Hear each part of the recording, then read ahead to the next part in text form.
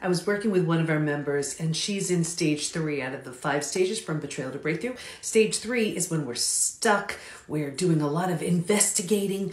This is when those stress-related symptoms, illnesses, conditions, disease have a chance to manifest.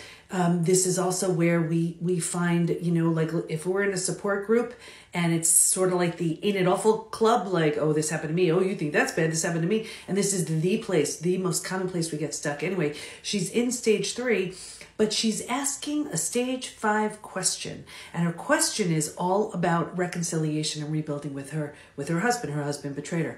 And so I told her, you cannot make stage 5 decisions from stage 3. And when you try to do that, what you're doing is depleting yourself of your precious energetic resources that are so limited and spending them in the wrong places.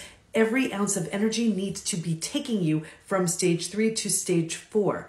And trying to answer stage 5 questions from stage 3 keeps you in stage 3 because you don't have the resources you need to get you to stage 4. So, in summary, take the energy you need to focus on you, only focus on you, your kids, of course, and move yourself out of stage 3 into stage 4. When you're in stage 4, things become so much more clear, and then you can make stage 4 decisions and then eventually stage 5 decisions. But never make a stage 5 decision from a stage 3 place. Hope that helps.